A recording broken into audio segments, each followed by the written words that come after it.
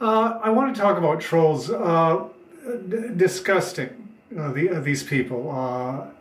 Okay, so I've had my fair share of trolls over the years, and basically what I've done is just turn off my comments sections on any of the sites that I'm on, because it's just not worth getting upset by any of these losers who are trying to get at you.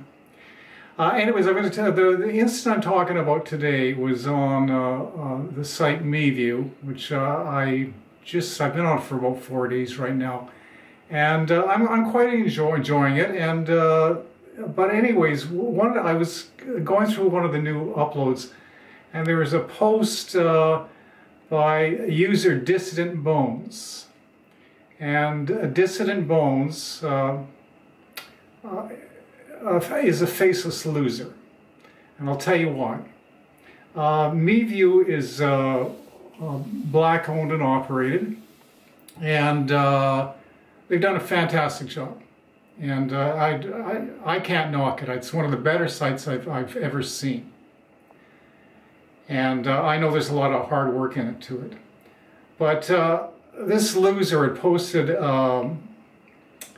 interview. It was from 2001, and it was from a country singer called Johnny Rebel. I don't know off the top of my head, I don't know what his real name was, but Johnny Rebel was the American South's answer to the civil rights movement.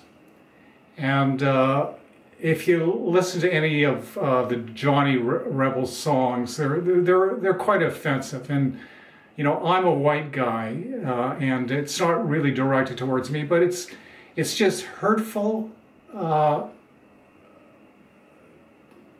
redneck bullshit. But anyways, Dissident Bones had posted this on MeView, and I'm sure it's just a dig at the people that are operating this site. And you know, I hope there comes a day when there's no anonymity in the internet, where you can't hide behind the computer. And again, the people that do this are losers. They've got nothing to offer, and you know, they're just striking out at others.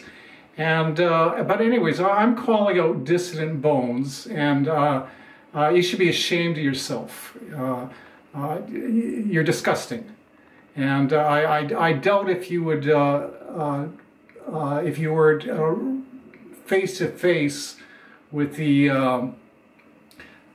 proprietors of MeView, if you'd pull this type of action. But anyways, if it was my personal site, I'd throw him off, and I don't know what Brandon's going to do, and that's his call. I'm all for free speech, but I am really against any form of hate speech, any type of intimidation, anything that's meant to be hurtful to others. And anybody that's doing this is a total loser and should be ashamed of themselves. But anyways, it's really a shame to see this type of post on what is a good thing.